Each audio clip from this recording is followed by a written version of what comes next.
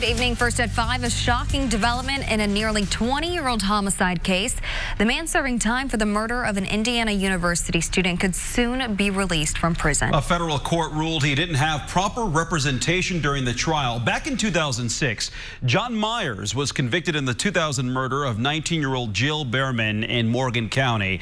Well, following a 12-day jury trial, Myers was sentenced to 65 years in prison.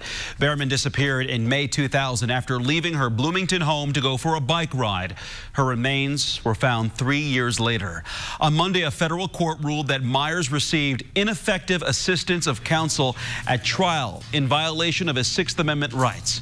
The ruling means Myers must be released from prison unless the Morgan County Prosecutor's Office decides to retry him within 120 days.